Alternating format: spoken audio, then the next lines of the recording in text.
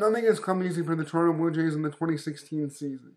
Having said that, the Blue Jays find themselves hosting the 2016 American League wildcard game. And looking back to yesterday, it looked like the Toronto Blue Jays weren't even going to make the playoffs. And now they find themselves hosting the Baltimore Orioles in Toronto. Now, to have this, the way we got to this point was Toronto had to have a huge final two games versus Boston, which they did. Their defense stepped up, guys like Josh Donaldson, Devin Travis, their bullpen, Roberto Osuna was amazing.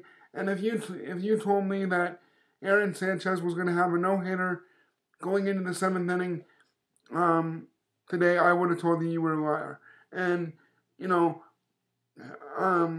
coupled with that is the Yankees did the Blue Jays a favor, beating Baltimore yesterday, and Atlanta, who's had an atrocious season, beat Detroit 2 games in a row.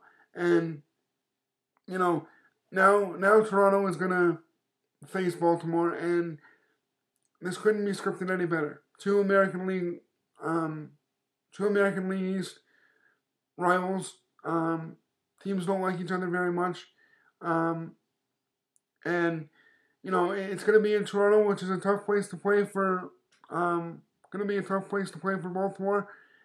And, for the Blue Jays, it's the icing on the cake for a really up and down season. I know it's cliche to say that they've had a roller coaster season, but really when you look back to the Blue Jays off season, you had unexpected managerial changes in the front office.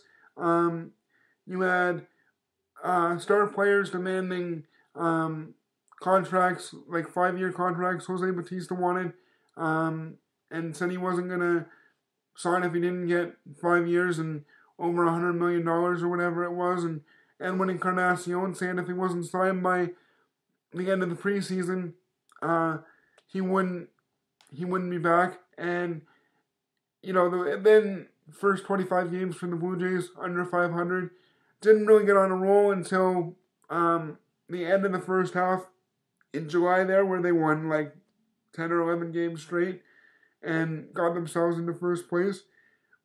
And only to have what I would consider a mediocre August, followed by a horrible 11-16 September, on a 4-game losing streak going into the final series of the season, blowing the first game, winning the last 2. I mean, it's been a back and forth joust with consistency for the Blue Jays, but they're finally looking like a team that could actually contend in the playoffs. Finally, and for Baltimore, I mean, it's been somewhat of a similar season in a lot of ways. They ran away, different in contrast from the Blue Jays. They ran away with the American League at the start of the season. I believe they were 20 games above 500 at one point, only to, just scrape into the playoffs as well with the Blue Jays. The Blue Jays did win the season series 10 games to 9, and that's part of the reason why they're hosting, or a big part of the reason why they're hosting. And I'm not taking anything away from Baltimore, but I expect Toronto to win this game in dramatic fashion, possibly in extra innings. I wouldn't be surprised if they come from behind. And for Baltimore, the Jays' projected starter is Francisco Liriano. Baltimore is going to need to jump all over him, and they're going to need to get a good performance out of Ubaldo Jimenez, who's the rumored starter for Baltimore. So I'm not saying Baltimore couldn't win this game. I expect it to be tough for both teams, but I'm picking the Blue Jays at home, and I think everybody wants to see them move on and face Texas. So you really couldn't script that better. Texas is going to want revenge for the bat flip, and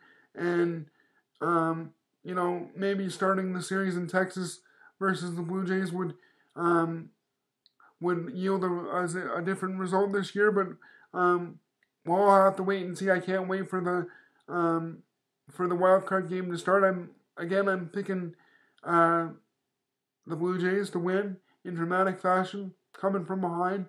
And don't forget to give this video a thumbs up and comment down below. Tell me who you think's gonna win, and my full MLB playoff preview is coming up next, guys. So be sure to give this video a like and subscribe, and tell me how you think it's gonna play out. Tell me what you thought about both seasons for the Jays and Baltimore, and stay tuned for my MLB full playoff predictions. I'll see you in a minute.